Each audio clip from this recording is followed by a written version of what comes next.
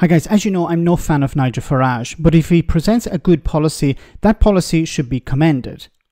So one of the things the new leader of the Reform UK party mentioned here was increasing the threshold for paying tax to £20,000, which could actually be a good idea.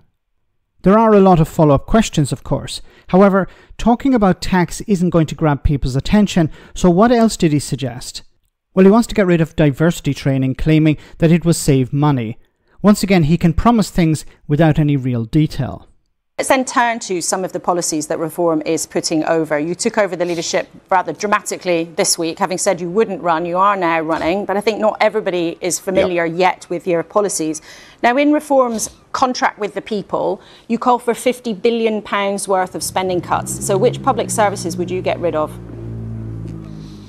Well, here's the point. The Bank of England is paying vast amounts of interest on their QE borrowing. Yes, I know it's very technical for a Sunday morning. I'm doing a press conference tomorrow in which I'll lay out how we can save £35 billion before we even start.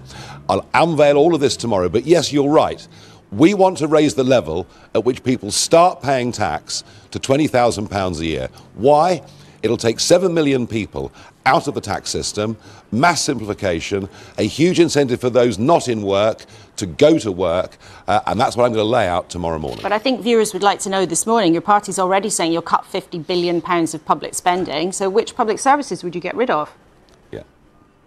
Well, it's not about getting rid of public services, it's about making them more efficient. It's about the National Health Service not swallowing up huge amounts of money in diversity training and things like this.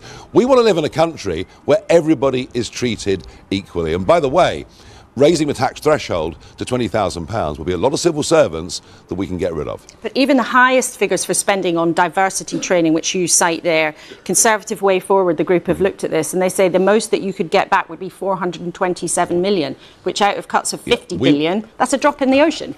Well, OK. All right, I'll go on. The inheritance tax threshold should be raised to 2 million. We will go on with other areas like that. Mass simplification of the tax system, which will bring us enormous savings. Okay, well, let's start with the inheritance tax threshold, increasing it to 2 million. Where is this money? So the money that's lost, where is it going to come from? So he's going to eliminate a lot of people out of inheritance tax.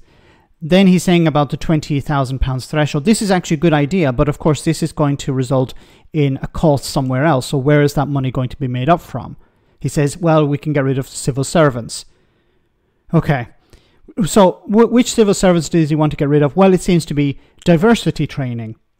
Now, the NHS, in particular the NHS, diversity training is important. It improves the quality of care. If you have a diverse workforce, they're able to provide better care to patients. Now, people like Farage and others see this as a cost, not as an actual public service. Once again, they look at public services like the NHS, water, education, whatever, as a cost, and the costs need to be reduced, not the quality of service improved.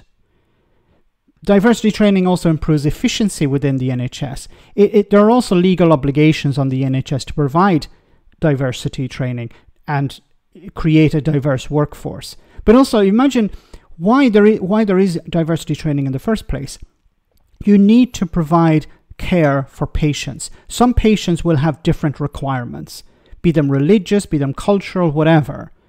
And it's important that you have a workforce that understands that and is able to provide.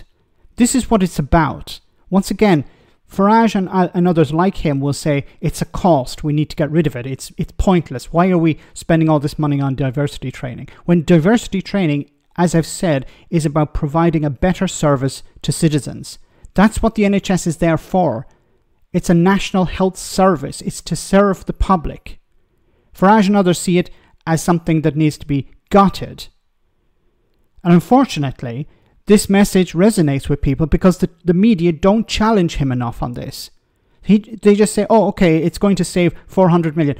What is the cost to the public, to society, of not providing a service that meets the standards or the requirements of the public?